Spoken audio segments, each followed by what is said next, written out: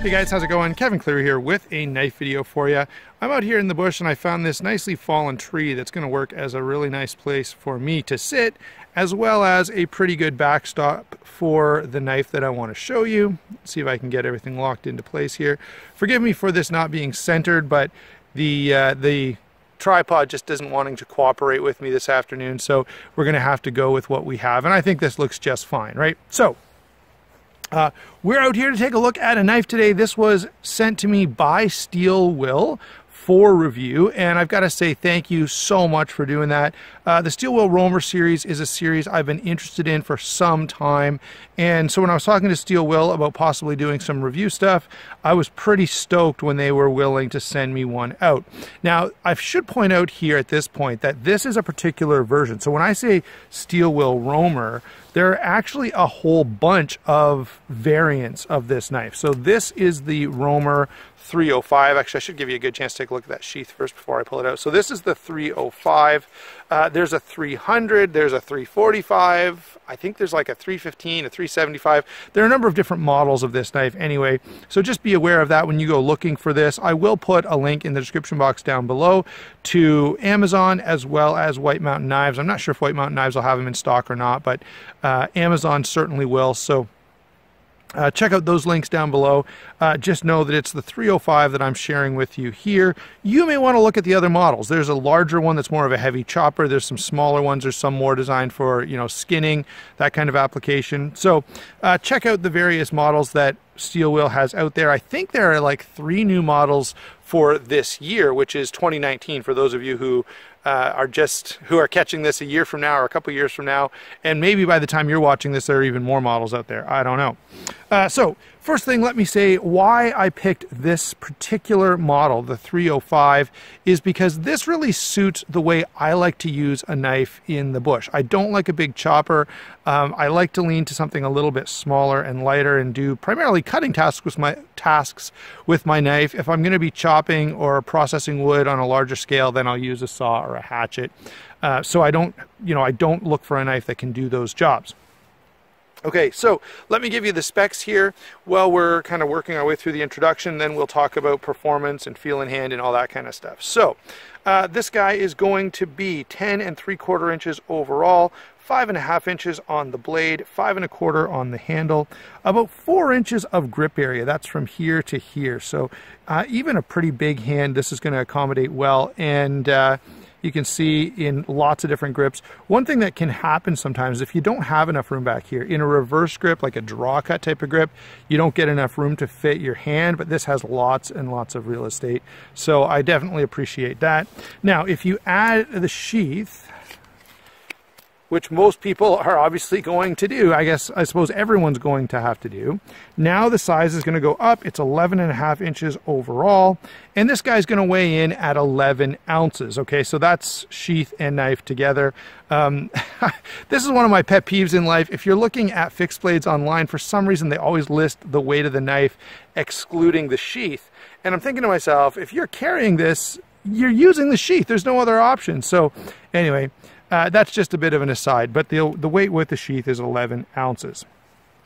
Now, let's go ahead and take a look at the blade. Since we're kind of, in the specs segment of the video, I'll just point out that this stock is going to be 153 thousandths, and it's 30 thousandths behind the edge with this fairly high flat grind. And that's a nice balance. As far as I'm concerned, a knife is a cutting tool. Yeah, my boot's going to be a little bit in frame there. You'll have to deal with it. A knife is a cutting tool, and I want it ground to cut primarily. Yeah, you could make this 50 thousandths or 60 thousandths behind the edge, and it would be a lot tougher, but good luck cutting anything. So 30 thousandths to me strikes a pretty nice balance, and 153 on the spine thickness again strikes a pretty nice balance. Let's go ahead and talk about this blade a little bit. So we have here a 5.5 inch blade with a drop point, a flat grind that you can see is not a full flat grind. You've got a nice bit of flat portion here.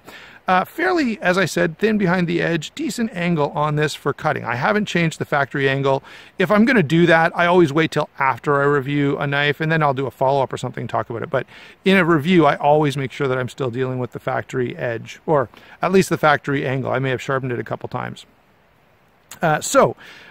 In terms of how this guy performs, it's D2 steel. It is coated. Now, D2 is not super stainless, but with that coating on there, it's going to work just fine. In fact, I really like this coating. It seems a little, I don't know, a little finer and a little, I don't know if tougher is the right word, but maybe a little tougher than some of the budget knife coatings that I've tried. All right, and it does not seem to, you know, hinder slicing ability in any way. So that's a big thing. Some of the knives that have really, really rough, aggressive coatings, number one, they tend to wear off faster, but number two, they make the knife not as applicable or not as useful for, I don't know, say food prep or other kind of camp chores. It becomes like strictly a survival type of knife. All right, so while we're talking about the blade, actually, you know what, let's move on from that. So that's the blade description. It's D2 steel, 5.5 inches, nice and thin behind the edge. Let's talk about this handle for a second before I do a little bit of demonstrating here. So very comfortable, grippy handle, nice deep choils at the top and bottom here, so really good. In a saber grip, there's a bit of jimping on the back of the blade. In a hammer grip, it's just very hand-filling, very comfortable, and very grippy. Now, you know, I always review knives primarily as tools, but if you were in a situation where this had to serve as a weapon, you can see you've got a nice big choil on both ends. So you're going to get really, really good retention out of this handle. And the rubber is quite comfortable. So this is not a knife, by the way, for chopping, but if you did have to do a little bit of light chopping, it tends to mitigate the transfer of force pretty nicely. At least it did when I tried that for review purposes. All right. Notice that the handle is exposed, or the tang, I'm sorry, is exposed through the bottom of the handle, and that way if you need to pound on anything, I don't know what you're pounding on. I've rarely ever had to do that in the bush, but if you happen to have a reason to pound on something, you can do that. I suppose in a defensive situation where, yes, this was a weapon, perhaps that would be a, you know, less than lethal means of applying force that you could use. All right, so that's kind of the rundown of the blade itself as well as the handle. The sheath here is going to be sort of a, you know, a reinforced plastic sheath, and the sheath works really well. Good retention. It's not, hold on, let's see if I can do this. You can see it clips in there pretty nicely. It's not rattling around at all. So that I really, really like. I'm not as stoked about this. You know, you've got to put it on a belt. I like to see some other options available there. The other thing is they give you tons and tons of room on here for attaching this in all kinds of different ways. However, the securement method, okay, the way you're going to attach this to your belt, really doesn't lend itself to that. So this is only going to be good really for belt carry. If you want to start using all these and do like a scout carry or, you know, kidney carry or something like that, you would have to, I would say, go and find another way of securing the knife. All right, so I do like this sheath quite a bit. I know it's not Kydex, but it works fine even though it's not Kydex. All right, let's get this out and do just a little bit of cutting, and then we'll get to some comparisons. So if you are going to baton with a knife, I'm not a fan of batoning with a knife, but I don't mind doing smaller stuff like this. And I'll just, you know, if I can't hit it with the palm of my hand and do what I need to do, then I feel like I need to get a different tool. Okay, so that's my feelings on it. I know there'll be some of you in the comments who strongly disagree with that. You can see that with that nice thin edge, you can do some carving and whittling type of stuff here pretty comfortably. And if you wanted to make feather sticks, you could definitely achieve that very well with this knife. You can see just a little bit of it developing there. Now, I'm not going to go crazy and, you know, skin out this whole thing, but you can see that it's thin enough behind the edge that it can get some slicing work done pretty nicely while still being thick enough and tough enough with that flat grind that if you want to do something a little tougher, you know, maybe you're going to cut in and break that out like this. That's a pretty common technique. And with this knife, I'm pretty happy or pretty confident that I'm not going to have any problems with that edge. Okay, so just a little bit of cutting there. Okay, moving on with some comparisons, and that is always a fun part of this. I know it's something you guys really, really like. Let me first say that this knife holds its own very, very well in terms of what else is out there. This is a great option for a fixed blade for outdoor use especially. There may be a smaller one that could actually perhaps do, you know, feel like an EDC type of roll. This isn't an EDC roll. This is more of an outdoor use knife. And I think in that capacity, it's going to be really, really nice. The thing that I especially like about this knife is its versatility. That's what I go for, guys. That's what really attracts me. I don't want to carry 16 different knives. And now the sun's coming out, you guys are going to be able to see my shadow. I don't know what it means if a YouTube reviewer sees their shadow. There's 6 more weeks of something. Anyway, I like the versatility of this. It can serve really well, you know, making a fire, processing wood, but it can also then, you know, once you've got your fire going, you can cut up whatever you're going to cook on that fire and not have to go and find a paring knife or something else, okay? Now, the trade-off is if you're going to do some heavy wood processing, yes, you are going to need to bring a hatchet or a saw or something along those lines. That, however, is the way that I like to do it. So for me, that just, you know, if I'm going out to the bush, even with the kids to start a fire or something, I'm going to throw a hatchet and a folding saw in my bag. All right, so let's go on and do some comparisons. First off, I'll try to pull in here a couple of knives that are at a similar price point. And I have to tell you, tried to not hit the camera, but I'm definitely going to hit it a few times. So if you want something bigger and heavier, of course, there is the 300 version of this, which is going to be more like the Schrade SCHF 52. That's more where this is competing. This is, you know, kind of a heavy-duty chopping style knife, not exactly designed for finer tasks, although it will kind of do those things. All right, to me, this is a little overkill. I don't carry this very often for the bush. I do bring it out here often because, or I do bring it out for videos often because of the price point. Okay, very, very attractive price point on the Schrade. And this one does come with a sharpener, and I think I've got, hold on. So yeah, this comes with a sharpener and a ferro rod, and that's a nice touch.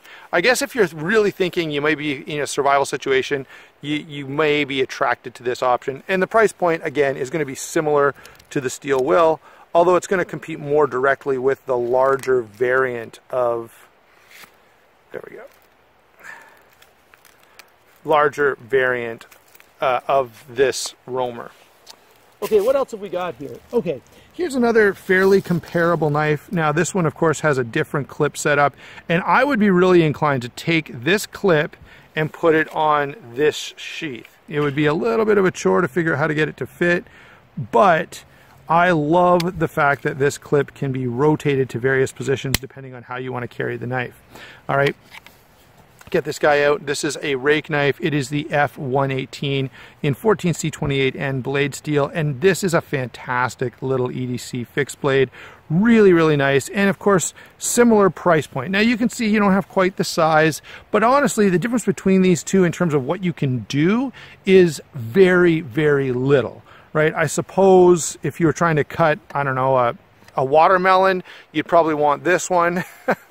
If it was just a grapefruit, maybe this guy would do the trick for you, okay?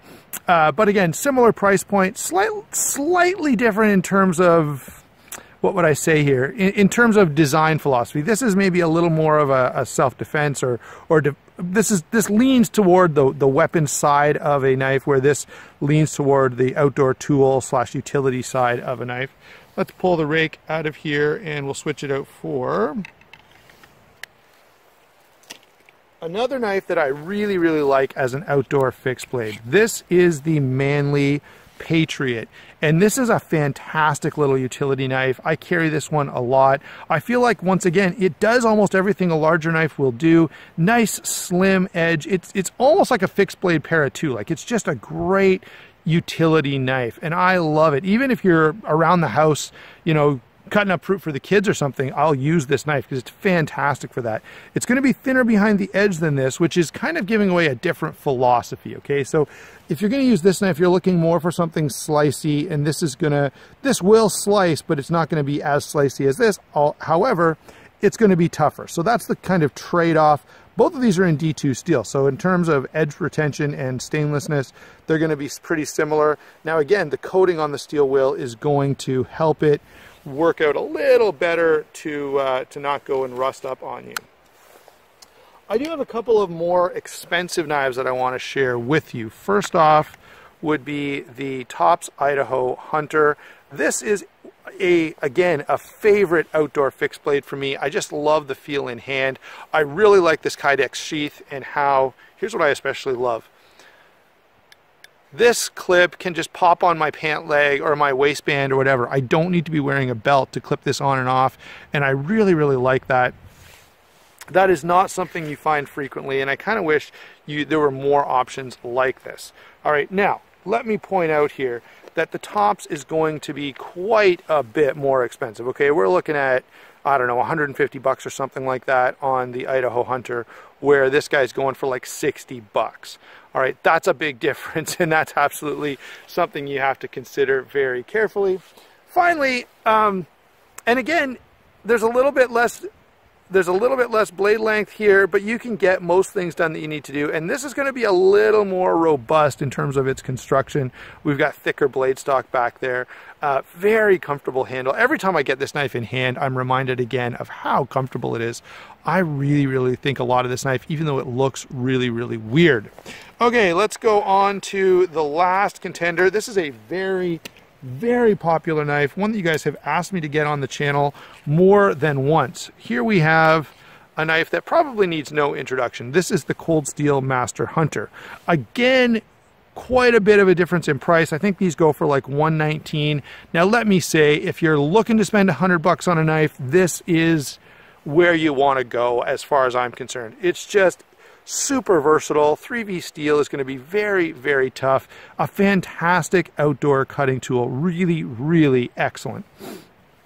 Again, you're quite a bit more in price point. Now, if you do want something closer to this size, there is a variant again of the Roamer series that's going to be more closer. That's going to be closer in size to the Master Hunter.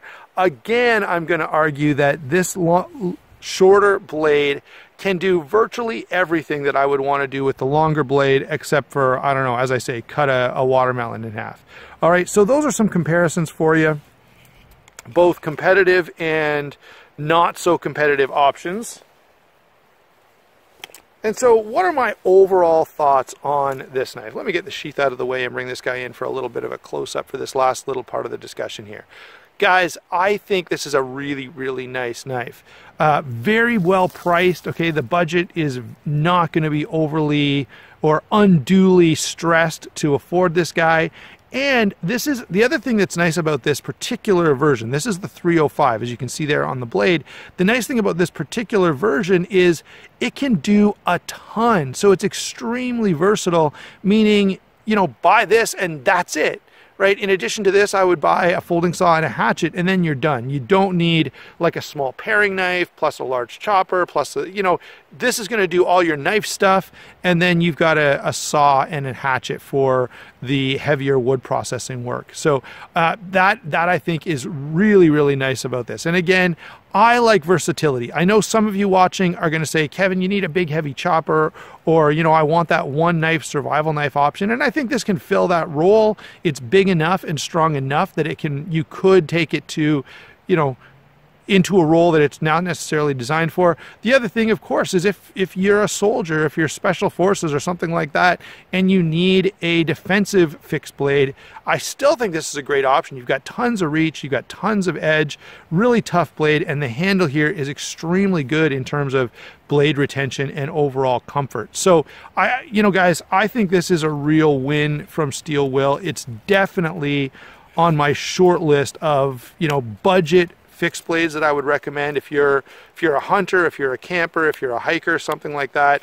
I think this is going to fit all of those roles really, really well. All right, don't forget to check out those links down in the description box. Don't forget to like and subscribe. A huge thank you for watching and bearing with me while I spend a little time out here in the bush. We'll talk to you soon.